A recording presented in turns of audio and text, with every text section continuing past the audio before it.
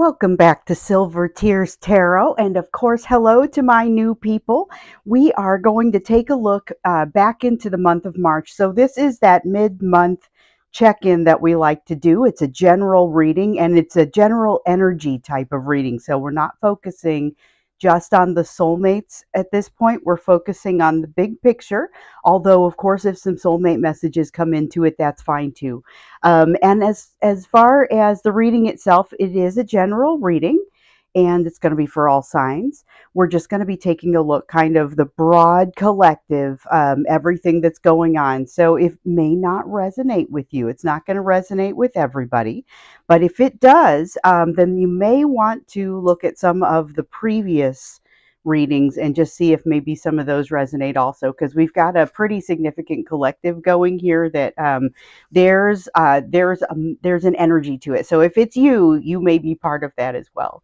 Anyway, we're going to go ahead and jump right in. So we're checking to see kind of what the big picture energy is for March. So this is that energetic backdrop, and just kind of seeing what is on tap for the rest of the month energetically. And remember, when we got in here earlier, we saw that there was definitely going to be some focus on equal give and take. So that's in all relationships. Again, not just focusing on that soulmate relationship, but that's a really global impact. So if you've got some kind of soulmate situation going on, and I know a lot of you do, then this is something that kind of permeates your entire life. So we've got the Page of Pentacles here, but it's coming out in reverse. So the Page of Pentacles, if we look at it in the upright, and just to kind of talk about this a little bit, the Page of Pentacles is a card of learning. It is a card of someone being a learner, a student, someone who is open to the learning process. So when we see it here in reverse, what we have to worry about is that this it may signify less of a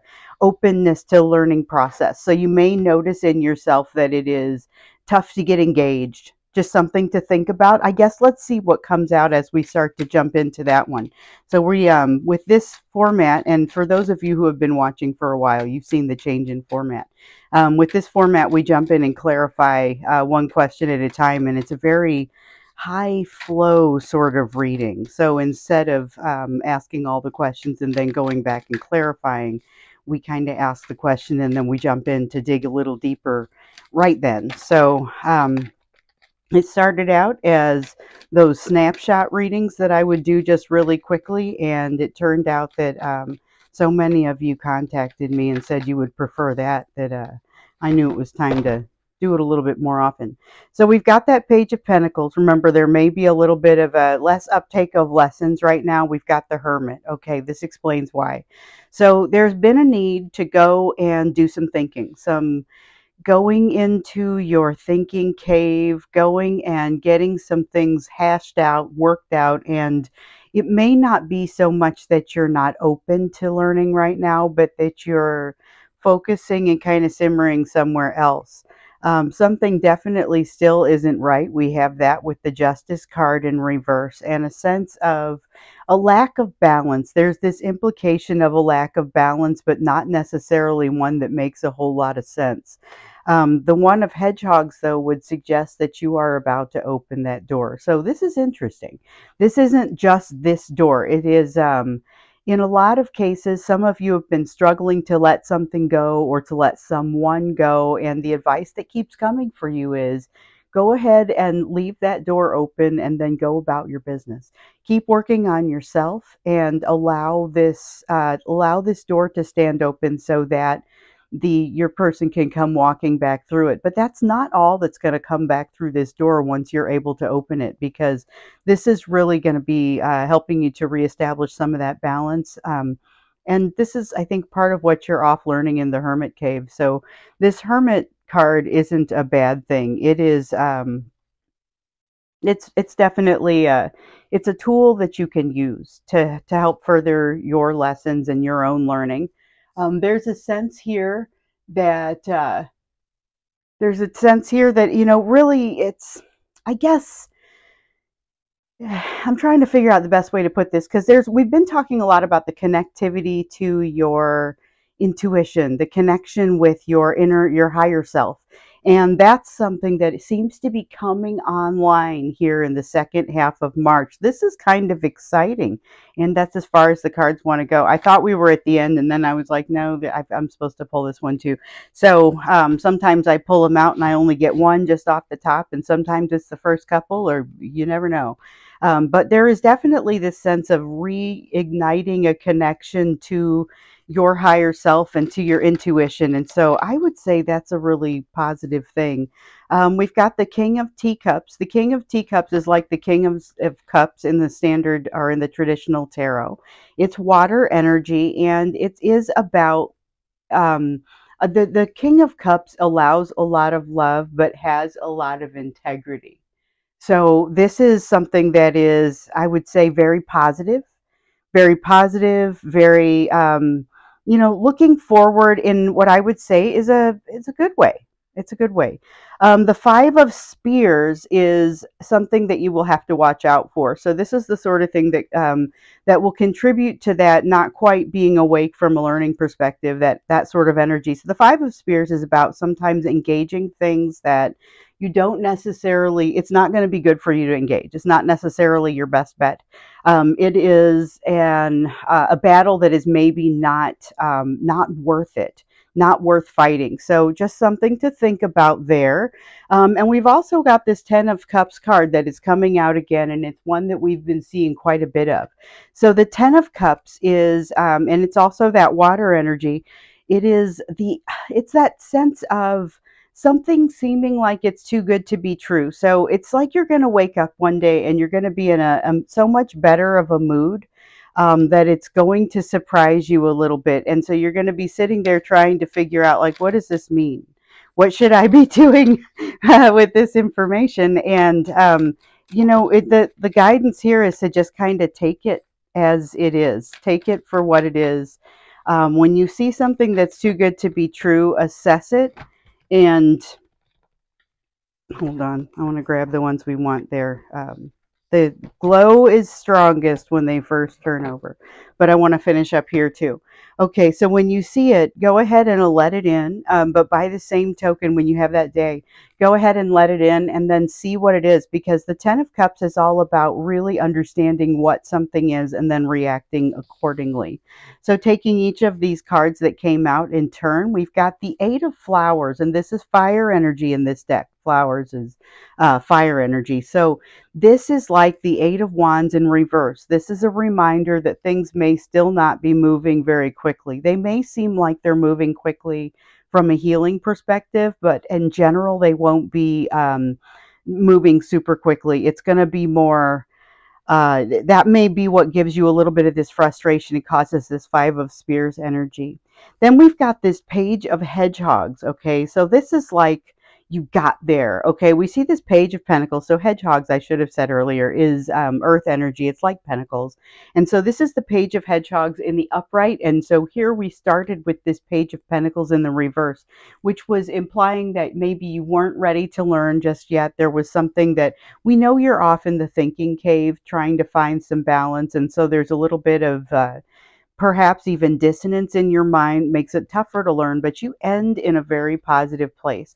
This has you looking forward to doing some learning. This has your mood kind of shifting up. And actually, we see here the Two of Teacups, which is all about the flow of emotion and it's a feeling of partnership, and it's a sense of you attracting partnership. So that's something to think about. If that is something that is that you consider to be a positive thing, be aware that you are going to be attracting people. And if you don't consider it to be positive, if you're trying to stay away from a specific situation, I know some of you are, or if you're trying to kind of be very be intentional about it, intentional about things.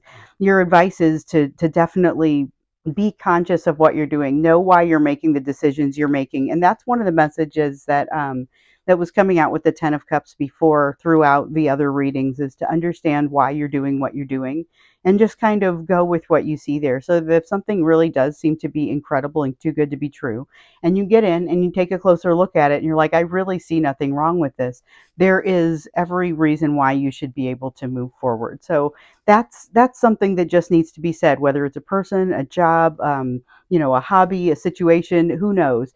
There is something positive that's coming your way, and when you see it, you may not quite trust it as much as you turns out you looks like you can.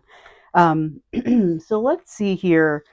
I want to see, this is kind of the what you're swimming in from an energetic perspective, but let's see what kind of energy is actually going to make it your way here in the second half of March. We've got the King of Pentacles. And so the King of Pentacles is this is a great card. The King of Pentacles has a lot of that balance, feels deserving of the position, is the head of household for that Ten of Pentacles household, which, as I like to say, is that household where everybody has what they need, resources are covered, needs are met. And so you've got this King and Queen of Pentacles that head up that household, and the King of Pentacles is very well resourced. The businessman, there's a lot of ways that this comes in, but what I'm really feeling is that confidence of that feeling I should be where I am. So that is fabulous. So anybody who's been kind of struggling with a little bit of that imposter syndrome, I know sometimes that's something that's been plaguing folks within this collective, and they'll be saying, listen, I know on an intellectual level I am prepared for this and that I was hired for a reason, or that I'm in this situation for a reason, but I'm still so nervous they're going to figure out I'm not ready yet. Okay, so we've got the Page of Spears. The Page of Spears, air energy, and this is that skittish energy that makes you not sure about things, not know if you're truly deserving of this. So the fact that you walk away deserving of this and feel like you're in a good, confident place at the end of this month does not mean that the fear doesn't exist. You're still working against something that makes you feel a little bit uncomfortable, makes you not so sure. We see here that there is a continued perceived inequity somewhere. So this is the Six of Teacups, and it's an area that we were focusing on for this month. So as we're looking through this month, there is a continued focus here, but we see that you're still seeking that balance, and you're off in your thinking cave, which means you're not being reactive. This is more of a, okay, what I see that this inequity is still here. I'm not in a position to necessarily fix this right away. So what do I have to do to solve it? What do I have to do to fix it? We have the King of Spears, and that is that act of stepping back and taking a look at the big picture, understanding what it truly is that you need to do. You have the Nine of Spears and the Ten of Spears that have come out together here. So this is a lot of anxiety, consternation, remembering the pain of a difficult ending. That's really what's happening here. So something comes back to you from a memory standpoint. And I'm just going to put this 9 and 10 of Spears on either side of this King of Spears, because as you're considering your decision, or as you're considering something, you are having the big picture come back to you. When you take a step back and you look at the big picture, you're going to discover that there are some things that in that picture that you've intentionally maybe not been looking at. You've got the Three of Hedgehogs here. This signifies somebody not quite working with you as well as maybe you'd like for them to be. That's part of what you're going to see as you're stepping back to look at this big picture too. Now, what you do about that is not necessarily already decided. You also recognize here that you've got some healing. You've got some healing that you've been doing and that you need to continue to do. The thing is, when you take a step back and you notice all of what is not quite right about this picture, you're also going to notice what is.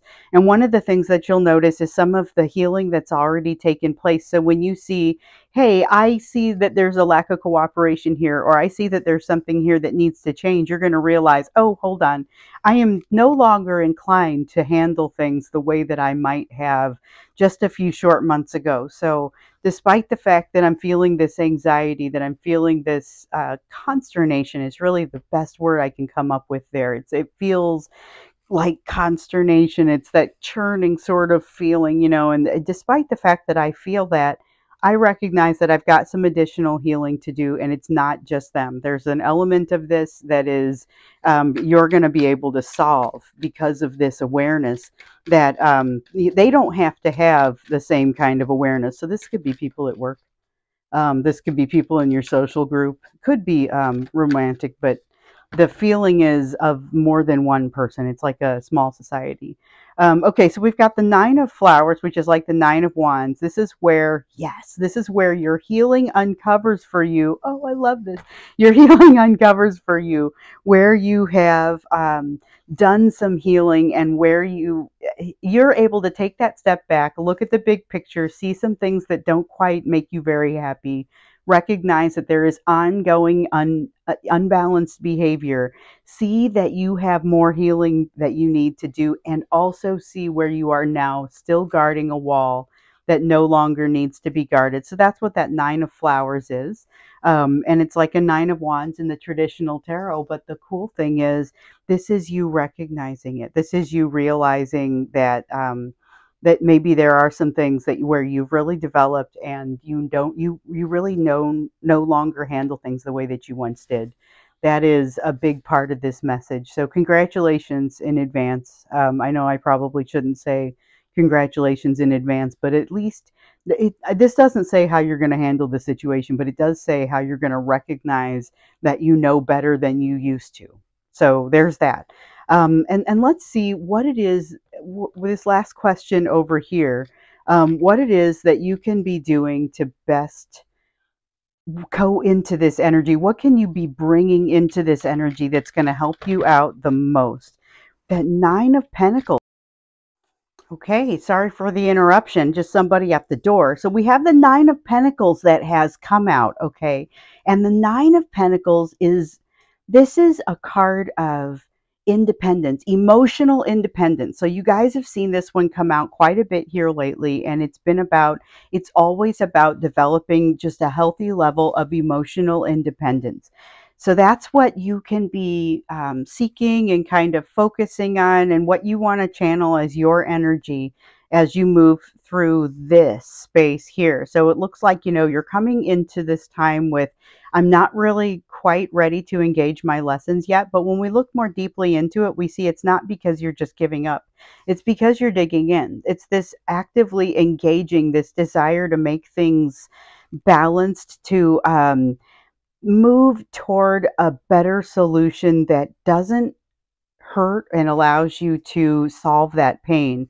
But where you're ending is in a place where you are very open to lessons, but you're also very open to the concept of partnership. So there's no stopping you with that kind of energy. And we see here that there's a lot of other good going on as well, with your ultimate desire to, or ability to, accept the fact that you deserve this. And it kind of has you coming past your imposter syndrome, or that feeling, any feeling that you're having where there's anxiety. You are stepping back and taking a look at it and saying, okay, I see this anxiety. I see that everything doesn't work out. I realize that I've done a lot of healing, and I realize that I still have some to do.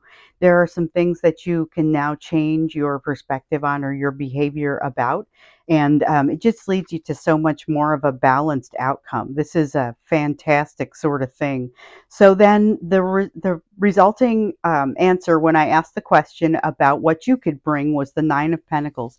It's that emotional independence. So it doesn't mean that you need to do things without help, or that you need to not ask for help. What it really means is it's a need to allow yourself to not lean on, or to be emotionally independent, and really to be able to make your own decisions with a consciousness about it. Not so much that you want to shun others, just that you want to celebrate that's it. You really want to be able to celebrate yourself, because what you're going to see is every barrier between you and your current energy and this energy of the King of Pentacles.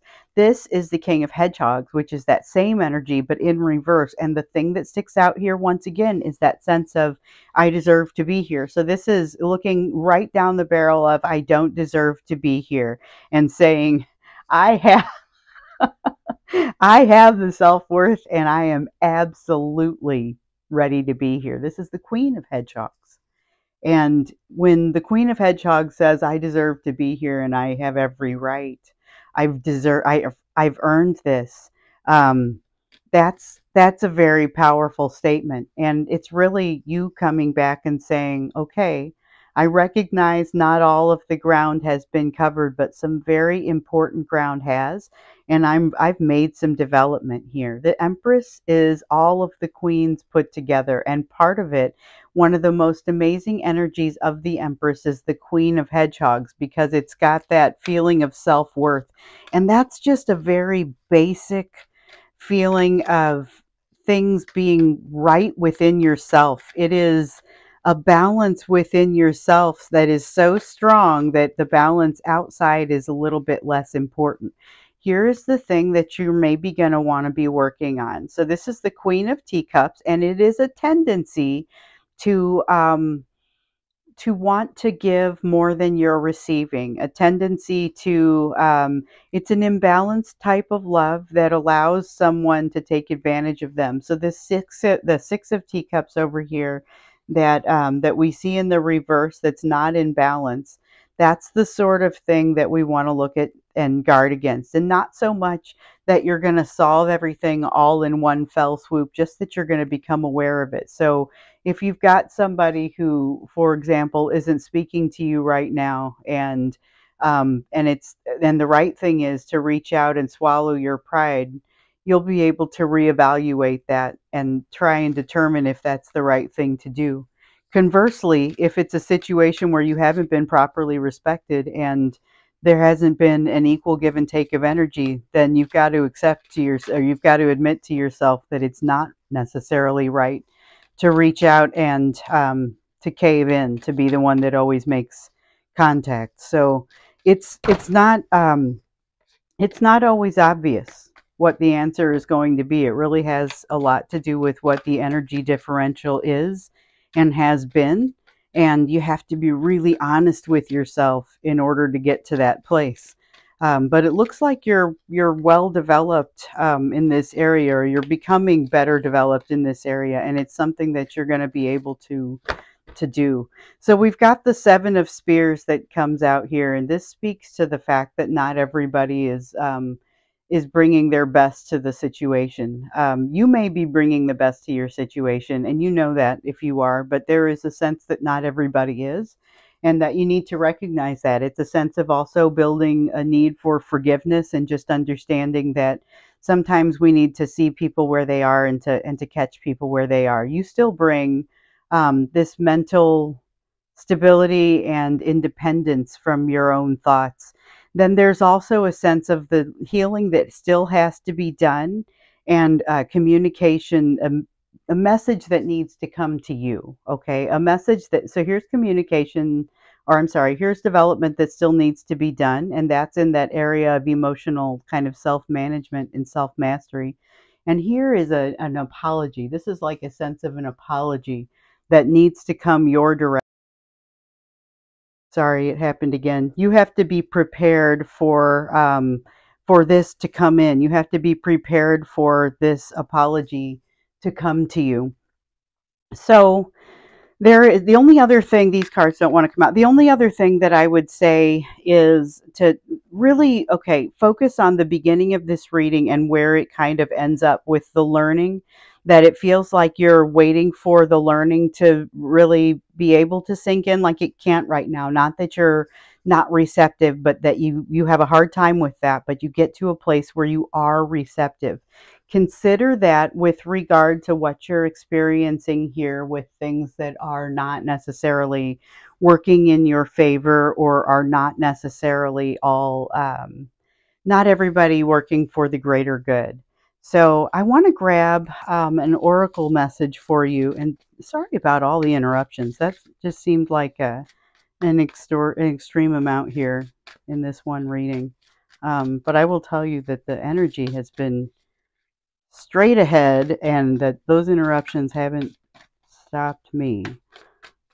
So this oracle card, this is, as always, just going to be a little bit of advice for you, something for you to consider.